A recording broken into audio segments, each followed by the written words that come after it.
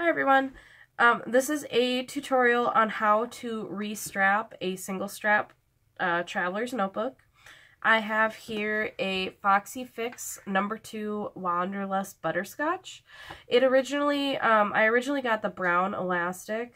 I kind of like these elastics to kind of match with this a little more, and then I like my accent elastic to actually close it to be a different color. But I found that this brown that came with my Wanderlust here was a little too tight. So it was kind of pulling down. So what I'm going to do is I'm actually going to restrap this middle section to match this mint here that I have around the outside. The first thing I did is I actually untied this single elastic here that holds this outside elastic, so I'm just gonna go ahead and take that out. And I'm taking it out only to show you, I guess, how to do it. I'm gonna keep this mint one in there. I just wanted to loosen it up a little bit, but I will do that later. In these Foxy Fix Restrap kits, you will get instructions, and you'll get the elastic, and it's not normally wound around like this exactly, but it is wound around a little bit. And it's wound around your threading needle, which is a little different. You can use a bobby pin or something like that. I know I've seen people use bobby pins or heard of people use bobby pins and whatnot, but this one is a special kind of, I'm sure it has a specific name, but a special kind of needle where it actually clips on. It doesn't thread through, it clips on here. And they actually, the last few restrap kits, goodness gracious, I can't talk. The last few restrap kits I've gotten from Foxy Fix actually have had them already put into the needle, which is super helpful for those that don't know exactly how to put it on here. So now that I've taken this out, I am actually going to, I already had untied this just to see how it was done, but basically what I did was I untied it, and now I see how they threaded it through. So you can see there's 4 holes here. They threaded it through this one, all the way down, and then through this one. So I just use that as a kind of a guide on how to do it. I mean, they do show you on these instructions, I believe, as well, but for me, it's just easier to actually see it. So I'm just going to go ahead and take this out. And I'm going to take my thread here and start in this hole right here. Pull it on through. Sometimes it takes a little bit to get it through the hole. And then I'm going to go right back up through this hole here.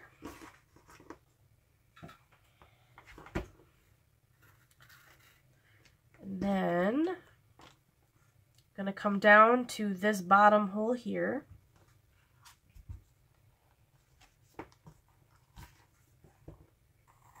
And then in through this hole here. Super simple, obviously a lot more simple than the compacts or the wides, since there's only one elastic to worry about. The last thing that I do is obviously, I don't want to waste a ton of the elastic. I try to make this last as long as I can. So I kind of make it so it's a little more even here, so I'm not wasting a ton on this end, and then I'm just going to cut it here.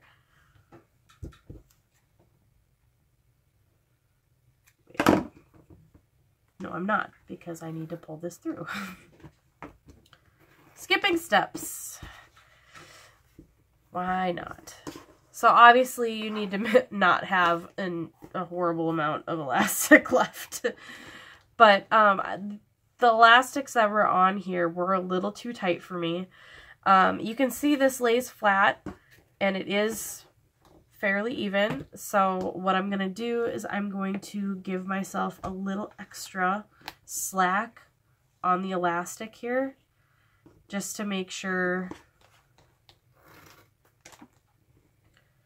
that my inserts will actually fit nicely in here and not pull on the folder too much.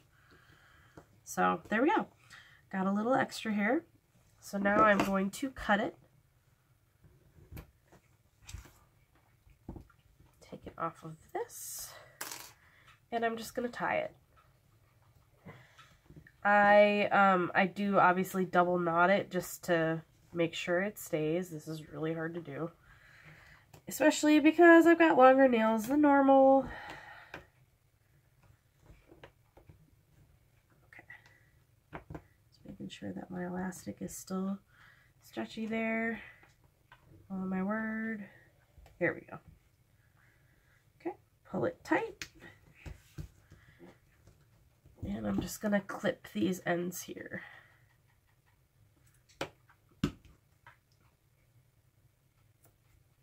Oops. There we go. All right. So now I've got a little more give than I had before to put my elastic or my inserts in. The other thing they do send you, and actually I think this was it, they actually send you a whole bunch of the elastic, but then they actually send you one strap that is meant to go around. This was longer, and I had already cut it down, but I gave myself some extra space so that if I needed to do what I'm doing right now, I could. So I am going to put this on here. Clip it on somehow here. Long nails are useful for something. Look at that. Alright, so I've got it clipped on. So I'm just going to thread it through this hole here. And then I'm going to actually thread it through here. And what I'm going to do is I'm going to go into this first one here. And then out this one. This way your elastic doesn't go over your pen loop, if you have one. I had actually taken the pen loop off at one point, but being that I use this one for work, it was really useful to have it there. And then I'm actually going to just go right back through that middle hole here. So, oops, wrong one. There we go. So now I'm going to close it and make sure I like how loose the elastic is, which I think that's pretty good there. So then what I'm going to do is I'm going to tie it. Pretty simple. Nothing super fancy or anything. If I could actually tie it. There we go. And then I'm going to keep this here, but normally I would snip the ends too, just like I did here. I'm just going to keep it for now to make sure I like this the way it is. So, close that up, and there we go. It is restrapped with mint. So, anyway, thanks for watching.